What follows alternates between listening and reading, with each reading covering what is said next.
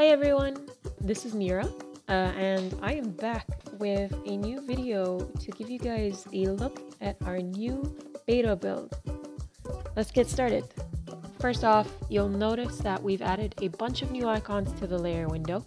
Those include masking options, including clipping masks, and we also have a layer grouping option and adjustment layers. So just a very quick kind of overview on masking. Masking allows you to change the opacity of different areas through a single layer using the grayscale values. Black being the shade that masks at 0% opacity, while white paints at 100% opacity. Applying a clipping mask to a layer means you're only drawing over the visible contents of the layer below, and you cannot paint outside of those bounds. Alright, moving on. A pretty big feature that we've added is the layer properties window, where you'll be able to play with a lot of crazy controls. Simply double-click a layer to bring this window up. If you go to blending, you'll see layer blending is a thing, and we have it. So any kind of settings like multiply, subtract, dissolve, etc., those are things that are now at your disposal. And if we go back to general, you'll see the wrapped option from document settings is now a per layer option. So if I check this and hit OK, I can tile back around the canvas no problem.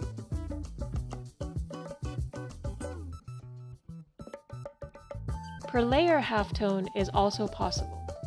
You can check this box and play with the local opacity slider, and it'll only be tied to the specific layer. You can also do regular halftone stuff with your stylus by changing the pen pressure to opacity.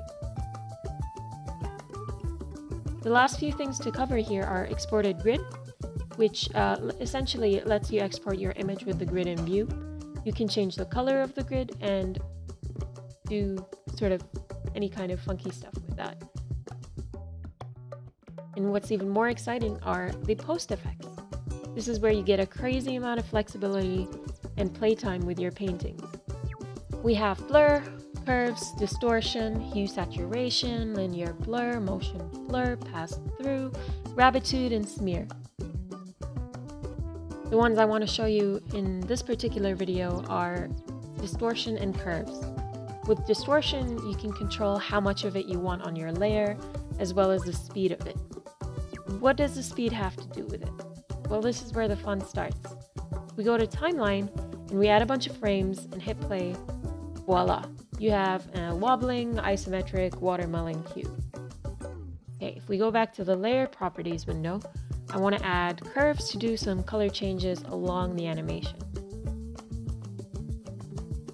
Once I add curves, and anytime I add any post effects for that matter, you'll notice it gets added to the stack on the left, right under my layer. So before we make any color changes, let's hit the key button next to curves. This will record any changes you key at the cell you've double-clicked along the curves track. So let me just put a key here on frame 10 and change around the colors. And I'll also do that at the very end at frame 20.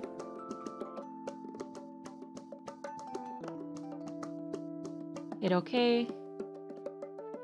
And play it back and you'll see the colors are being changed along the animation. And now we have a smooth, distorting, color-changing isocube.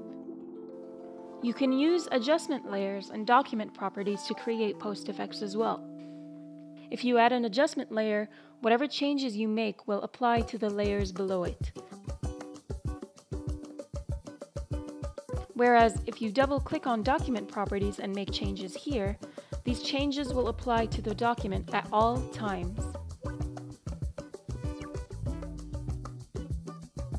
Okay, so another super common request we've received along the journey of Hexels is transforms, and I'm very happy to announce that they have been implemented.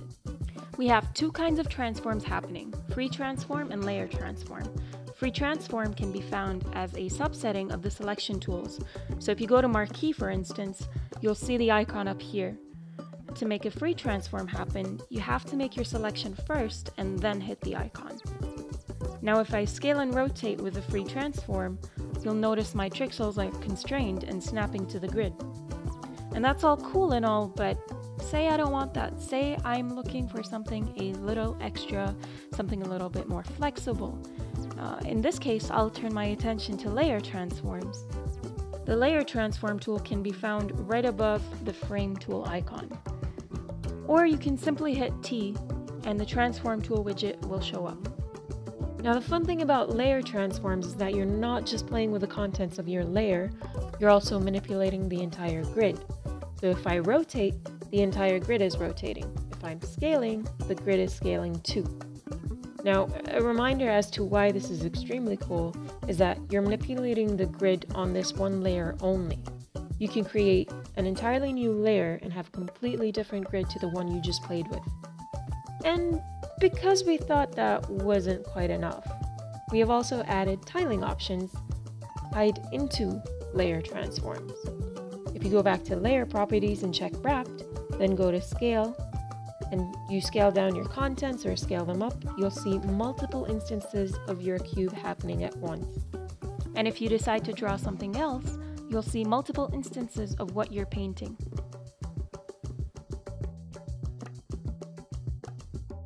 If you only want to preview tiling, you can go to your document settings and ramp up the wrapping preview slider.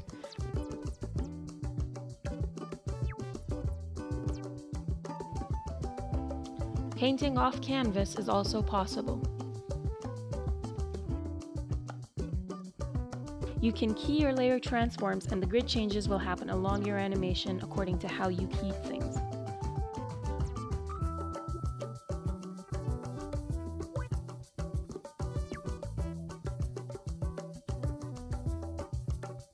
Finally, we've got some new options in the timeline settings.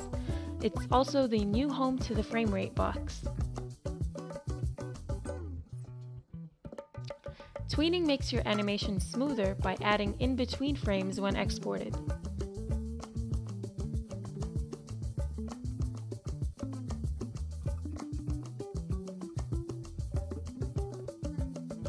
Looping options change the last frame in your animation to match up with your first.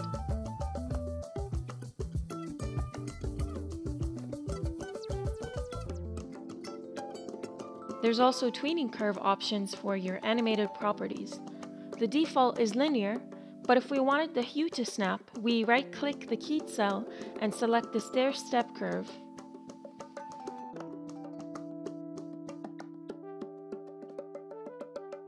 We're currently collecting feedback and sharing content in the Hexels Facebook user group, so go ahead and join in. You'll find the installers for Mac and PC in the pinned post. Thank you very much.